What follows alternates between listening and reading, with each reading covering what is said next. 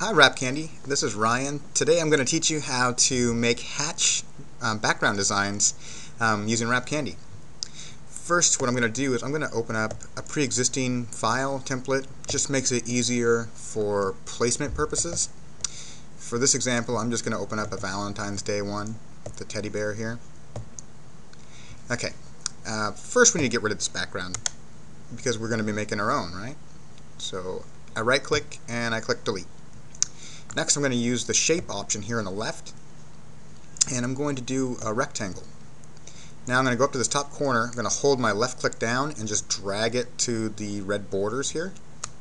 Now this layer is on the top, and if you look over here on the right, you'll see a bunch of layers, your text layers, your rectangle. Okay, so first what we want to do is we want to change the fill brush to hatch, and that's up there at the top when you're, and you'll notice that the colors are kind of ugly. But what we can do is we can click the box directly to the right of the hatch, and we can change the colors. I happen to like pastel, so I'm going to go with the purple and a white, and it should make kind of a pastel type color to it. Like that. Underneath the back color there's a hatch style, and there's many options that you can just kind of scroll through and see what you like. In this one I happen to know that I like the outline, the solid diamond. And there we have a custom background. Now we need to move it to the back.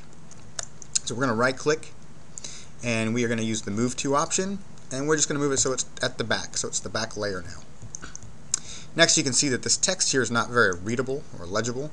What I'm going to do is I'm going to use another shape, and I'm going to use the rounded rectangle this time, and I'm going to do again. I'm going to left click, and I'm going to drag it to where I want it. And now remember, this layer is on the top, but we're going to be working with this layer, so it's good to have it on the top. It makes it easier to work with. We're going to change the fill color in this one to just white. You can see that it covers the text. Now I'm going to use the opaque to change, it's here at the top. I'm going to change it to 50%. Looks alright.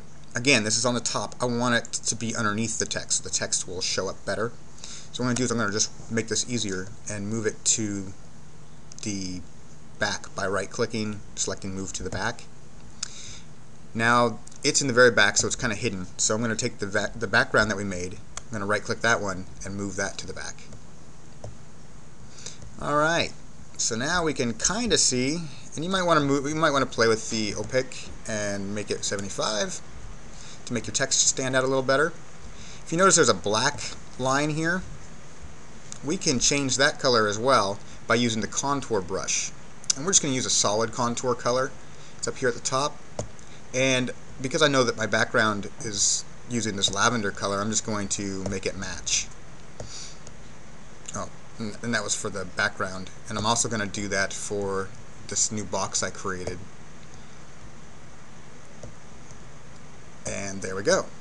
Next, I am going to just duplicate what I've made here, this little box. I'm going to just copy it by right-clicking, select copy. I'm going to right-click and then paste it again. And now you can see that there's another box. We'll just move it to where we want it. Stretch it out a little bit. I'm going to make sure it's selected first. Okay, next I'm going to add an image right here. Just by going to, you can just right click anywhere, add image.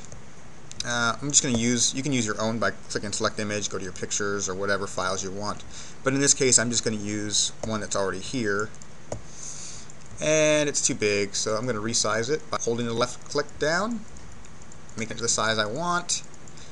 And now as you can see, my heart belongs to, I can't get to it by clicking because it's underneath this layer. I'm just going to right click, do the same thing I did earlier, move it to the back, and again I'm going to click on my background image, I'm going to right click and move that also to the back. And now I can get at this text a little easier. I can edit it, change it, whatever I want. Alright, well, that's how you use the hatch feature. I hope this video was helpful. Thanks.